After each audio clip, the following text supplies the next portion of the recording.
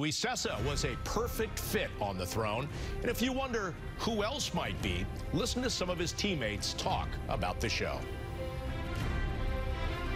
I think part of the reason why I'm so addicted to Game of Thrones is the fact that it's different every episode. You know, there's always a surprise, and I need to know who's going to be sitting on the throne, and they've given no indication of who that's going to be in this final episode, so I guess it's just the fear of the unknown every episode that keeps me coming back.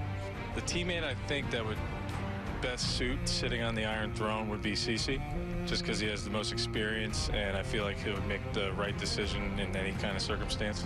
Probably Judge, you know, leadership. I think him and Guardy would probably be fighting for it. I think those two probably fit pretty well. I think I identify the most with Tormund. You know, I guess what stands out the most is the red hair. You know, obviously I like the nickname Wildling, but I'm still wondering where he was in that last fight. I mean, I think if they needed someone to be by their side, I could have been the guy. So I'm still wondering where you're at, Tormund. I think the character I identify most with would be Jon Snow. You know, he's from the north. I'm from the north. He's a trustworthy guy. I'm loyal. Feel pretty loyal. Jon Snow, probably. I would probably say Cece's probably more like Jon Snow.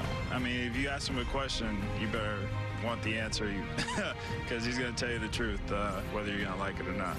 The character I identify most with would be Tormund Giantsbane, just because I think he's kind of out there. He's a wildling, so he's just kind of random and does whatever he wants, and I think it's pretty awesome. I feel like I'd be a part of the Targaryens, just so I could ride a dragon. Well, the first 8